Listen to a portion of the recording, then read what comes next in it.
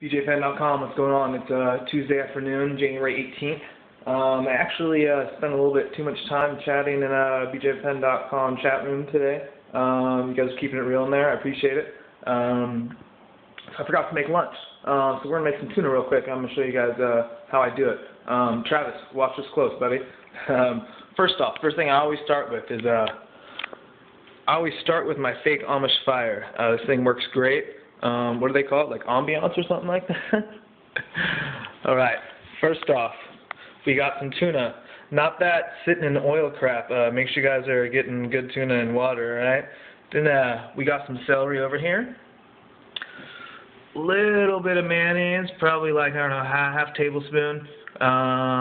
Mustard is a little bit easier to eat, so I got a couple tablespoons in there. Got some cilantro right there. Got some cabbage. A piece of toast,